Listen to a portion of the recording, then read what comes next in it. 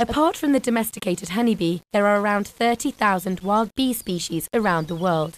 Researchers from 26 EU countries have now discovered that since the 1980s, the number of bees has fallen by up to 70%. There are many reasons for the decline in bee populations, ranging from more agricultural land use to industrialization, the increased use of pesticides and chemicals, and climate change. If there would be no more pollination by insects, all these fruits we see here would not exist anymore. In order to evaluate the stock of wild bees, researchers on the Alarm project have already counted more than 1 billion of them. The project focuses on the Netherlands and England. The findings are alarming. In the Netherlands, a decline in the bee population of around 62%, and in England of some 52%, was found in the test areas.